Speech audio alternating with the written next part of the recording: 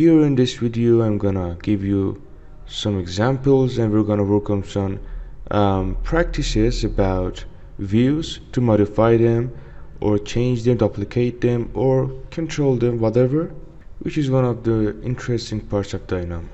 For example, I wanna rename the views. Here we're gonna use a Springs package, so get it installed at first, and after that Revit, and then open selection, and then here in collect. Anyway, here I select these views, 4 views, 5, 6, 7, 8, the views which I wanna rename, and then here I add current selection.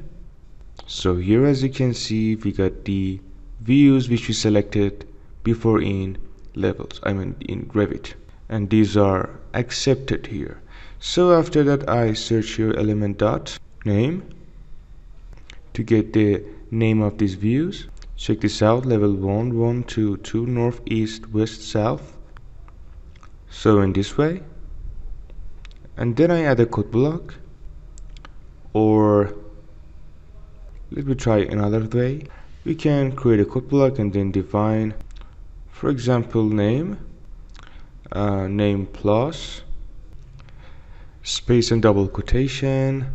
Let me show you in this way, and then underscore space, and then for example I set dimensions in this way, and then I close the double quotation. Here if I give the string to name, so in this way the names get changed. But what is the function? For example, you suppose that you want to work on another plans, for example setting rooms, measurement, or walls, or floor, or whatever. Actually, to make our job more easier, we can duplicate these views. Anyway, right now let me search for boolean. I add it here, and then I set it on false, and after that I select these 2 levels, or this 4, it doesn't make difference, or the views which we had selected before. So I keep these views and set a name on them. So here I type a double quotation, IR space underscore or dash a space, a double quotation, plus, and then remove these. Check this out, and after that by using of element dot set name. Actually it's for Clockwork package, so don't forget to install it. Anyway, I specify my elements by these, and then I give the name. Check this out, in Revit we just have renamed them. Anyway, right now I remove the wire, and then I add these 2 levels.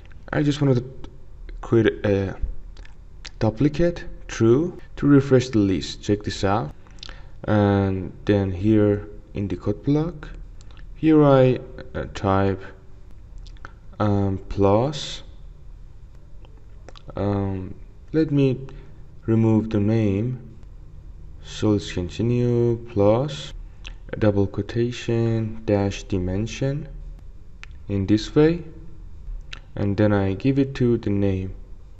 Very well. Control Z. I remove these. Actually, let me search in the search box for view dot duplicate, and this is for Clockwork package as well. So again, view dot duplicate, here it is, which duplicates a given view from Clockwork package in this way, and then I specify the name in this way, and then I give the 2 views, level 1 and 2. Check this out. As you can see that the node has done its job. Control Z, again Control Z. Here I remove the wire of name, and then I specify the name with element name. To do it like this, check this out. Actually, I want to make a copy from the one with the original name. So here I just press Ctrl Z to just make a copy from the level 1 itself. Like this, right click and duplicate view. I remove this. But right now I want to change the name of these. So again I select these two. And then in Dynamo I freeze these, view duplicate. And then in collect current selection I switch false and true. Copy. And here I specify the name, and then I specify the selected elements. Check this out. We change the name, but here if I wanna remove the copy part, copy one, here I search for string.remove, this string.remove, and then I specify this string. Let me open some space here. Anyway, then I wanna specify start index.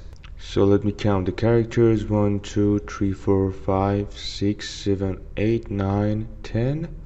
I add a code block and 10. And then for count, 1, 2, 3, 4 characters or indexes. Check this out. Let me check what is the problem. Actually, in this way I just changed the start index and count. As you can see, 13 and 6 as count, and as you can see, level 1 and level 2 as a result. So I give the string to name. In this way we just removed copy 1 and we changed the name. So as you can see, you can change the names of the views in Project Browser in a very fast way and easy actually.